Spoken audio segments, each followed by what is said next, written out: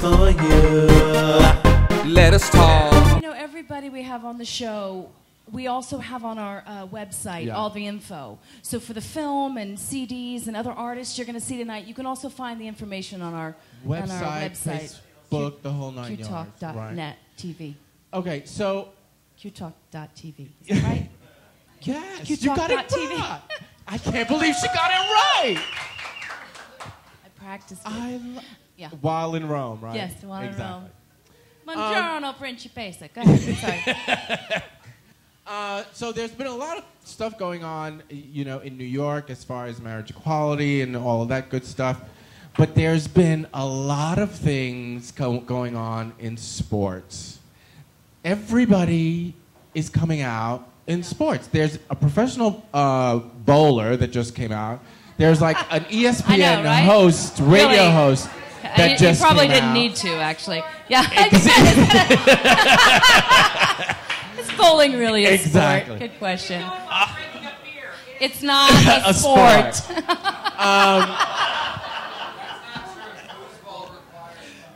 Foosball. Oh. There you go. Excellent. I just played some foosball in Key West. Isn't that fun, though? Love foosball. And a lot of these sports figures are coming out and supporting, especially with New York, that marriage equality is coming on the ballot and everything. A lot of these sports players that are in New York coming in and supporting gay marriage and everything. Our next guest has been basically at the forefront of this and really reaching out to all of these sportsmen and really trying to get equality in sports going. He is a 3-time NCAA Division I All-American wrestler. Aren't you impressed that I know that? NCAA Division I.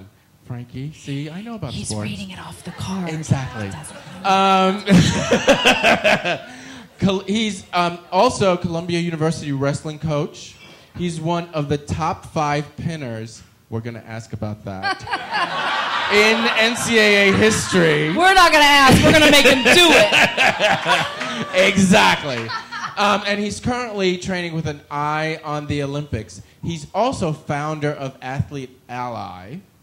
And please welcome... Wait, hold on. Please welcome the deliciously heterosexual Hudson Taylor. Hudson Taylor, come on up. Ladies and gentlemen.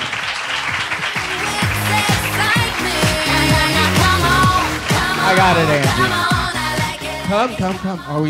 We're a little... Look at Mr. Professional. I know. He can just unwind cords and the whole 9 yards. You just grab that mic. So, Hudson, see, I told you that he was delicious. Hudson. And just so you guys know, he is straight because in the audience is his fiancée. See, right over there, Lea. Look at her. She's like, right here. Hello. Bitches. So, see, there you go. See? Oh, showing the ring. Matching rings, right? So, Hudson, thanks for coming down. It's very kind of you to come down. So, tell us about Athlete Ally. Well, about 5 months ago, I started this nonprofit organization to really try to educate, encourage, and empower the straight athletes, or hopefully the straight allies, to really speak out and do something about homophobia and transphobia in sports. Excellent. In the past couple months, I've just tried to do everything I can towards that end. Starting to speak at schools, and have a pledge on athleteally.org, and really just trying to encourage everybody to do what they can in whatever way that is. And you've been awarded quite a bit recently because of your efforts. Let me just read it off my card because it's quite a bit. PFLAG gave him an award in March 2011 for Straight for Equality in Sports. The Advocate dubbed you top 150 reasons to have a gay pride in 2010. And ESPN said he's the most exciting wrestler. What is it? Exciting wrestler in the world? I don't know. Yeah, see? He's the most exciting Remember wrestler when I in talked the about world? the top 5 pinned thing? There you go, exactly. So listen, with all of this, what's your passion? I mean, what's the fire what motivated you to start this? Was it because there's a lot of homophobia in wrestling? I mean, which there is, kind of. There is, in all sports. There is, right? Sure. I mean, I think for a long time I wasn't an ally. I wasn't an advocate. This wasn't an issue that really moved me to action. For a long time, I was pretty complacent, and in locker room after locker room, on team after team, I just sat back and, as my teammates and friends used homophobic and derogatory language. And that was the reality for the majority of my life. It wasn't until I got to the University of Maryland, where I actually started as a theater major. And yeah, go Terps. Yeah. And it was there that I had friends and classmates who started to come out. And maybe 1, 2 people each month would come out to the class. They'd stand up, they'd say, I have an announcement. I'm gay. And it was a joyous celebration. And it was something that was really unique for me to see, because I never had a teammate who had come out. I never really knew anybody in the LGBT community. So that was... Or so you thought. Or so, well, exactly. I never knew anybody who was out. Right. And that moment and seeing that really affected me, so that when I went back across the campus, down into the locker room a few hours later, and heard my teammates, heard the people who I should be closest to, the people who I should be most aligned with, to hear them use that type of language and just demean people in that type of way really, I guess, just made me want to do something about it. Well, that's interesting, right? So, I mean, you're bringing, traditionally, like, homophobic arena, all of this new kind of thought. So, as far as your teammates are concerned, was there backlash? What did they say when you were like, hey, man, don't call him a fag? You know what I mean? Right. Well, it was actually really interesting and I think really surprising. You would think that there would be a really negative backlash because it's a problem that's so prevalent in sports. But, for me, I was captain of my team, and in my eyes, the team that was going to achieve victory was going to be a team that was the most united. Right. And, even the smallest amount of homophobia or transphobia in some way divides a team. When you diminish others, you diminish yourself. So I think that carrying this message of respecting others, of this is about all of us moving forward together, and that means we're going to be mindful of how we speak to each other and how we speak about other people.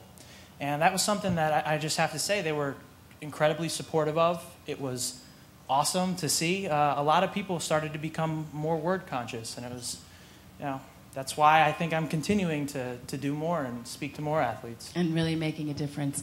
I think what most of the people here in the room want to know more about, Hudson, is the locker room. Am I right? There you go. It's the elephant in the pink elephant in the room, actually. I'm kidding. No, but they're not kidding, right? Exactly. So now tell us a little bit about your training for the Olympics. What is and your coaching? You've got a lot going on, but tell us a little bit about the Olympics. And then also, guys, we're going to open it up to a couple of questions. So get ready with your questions. But tell us about the Olympic training and what that entails. Well, it's in the locker. There's a lot of locker rooms. There's a locker room. Yeah, I mean, actually, being a coach is a really good thing for me in terms of training, because I get to work out with our guys and train them every single day. So, wrestling is a sport that I love. I've been doing it since I was 6. It's a part of who I am. It's a large reason why I have the outlook I do on the world, and I want to do everything I can to continue to be a part of it. And for me, that's competing. That's trying to, I don't know, just keep wrestling, really. I mean, I love the sport. I love the camaraderie and the sportsmanship of it. And I don't know. It's really amazing. Yeah. My brother was a wrestler also, and went to state, didn't win, but went to state competitions, and we used to go and support him and my whole family. And if you've never been, probably a lot of you have been to wrestling matches, especially that table. Well, but if you haven't been, that table over there probably conducts some wrestling matches. Girl, right? run, don't walk. No, it's a fascinating, intense, really kind of intense sport. Do you? How do you prepare for that? It's meant, well, it's physical, obviously. Sure.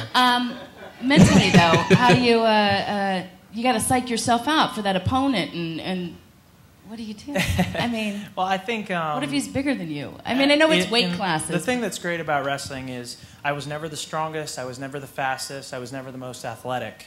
I just always considered myself a student of the sport. I'm always willing to learn more, always willing to admit that I don't know everything and that there's room for growth. So, you know, I think that approach to my sport and just having patience and continuing to practice has been the reason why I continue to excel, and I think why really anybody would excel at anything. Patience and practice. There you go. I'm going to go out to the audience, but I do have one more question. I have, well, one question from me. So one of the first athletes that came out, and wasn't even actually while he was in the sport, was after the sport, was Billy Beane. And those of you who don't know, he's a professional baseball player. He wrote a book, The Whole Nine Yards, and came out. I think actually one of the magazines wanted to out him, and he kind of beat them to the punch, so which was great.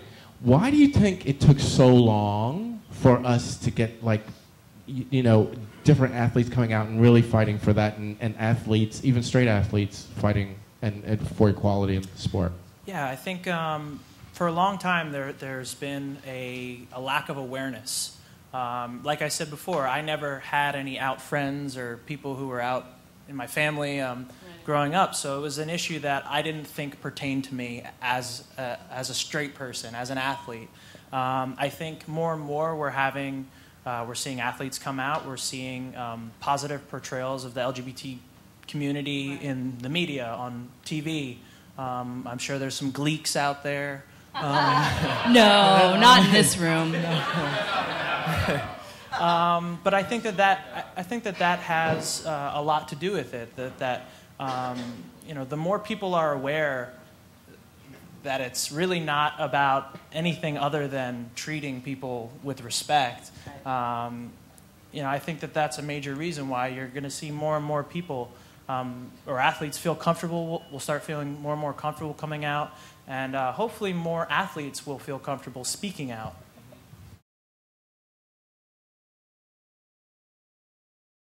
It's up for you.